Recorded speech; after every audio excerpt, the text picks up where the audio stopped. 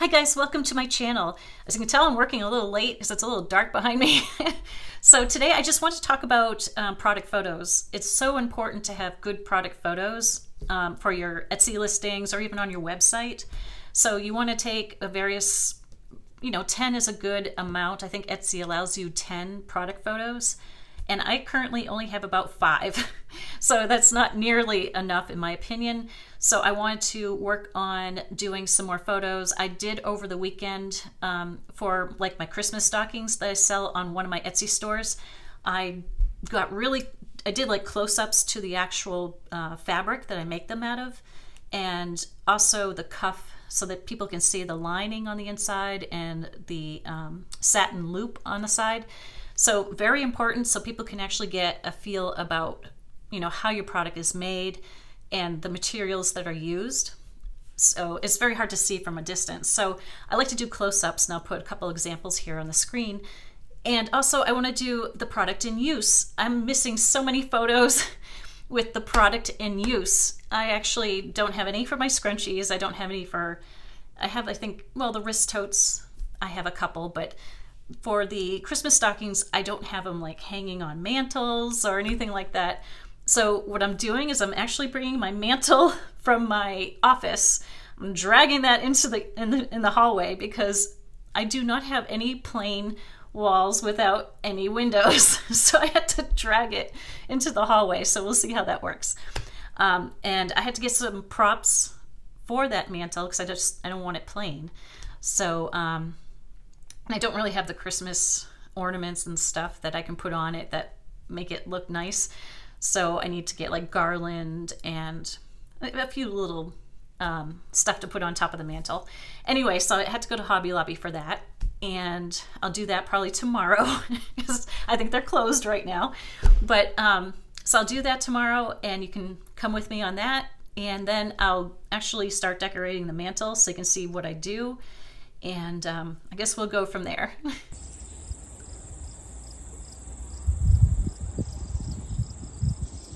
It's so beautiful out. Listening to the birds.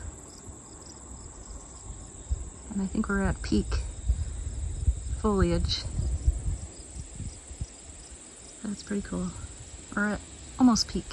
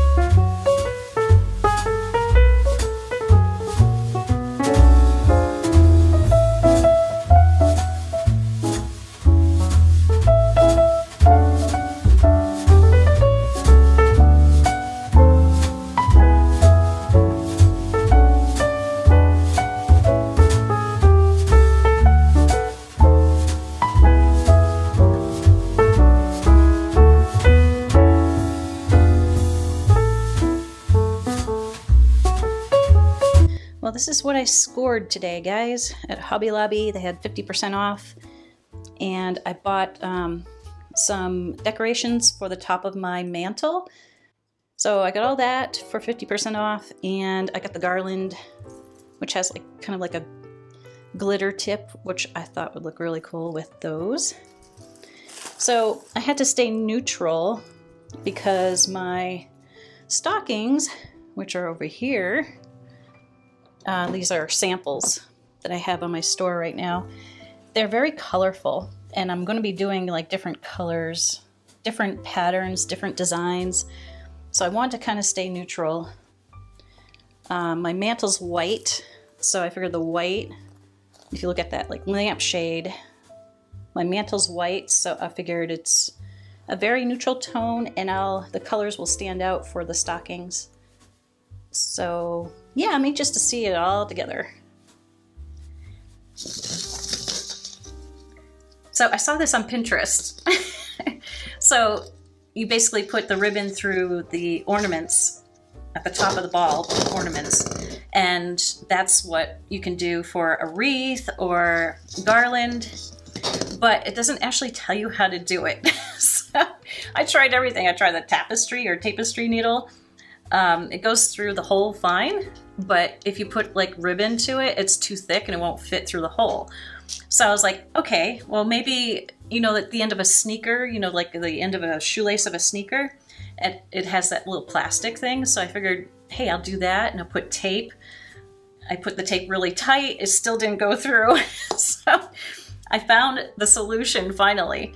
So if you do your ribbon like this and just leave like a, oops, you can see it like this. So if you leave a little bit of ribbon like that and then stick it through the hole here, I can do it on camera. There we go. So you grab it. Ugh. It's a little hard, but there you go.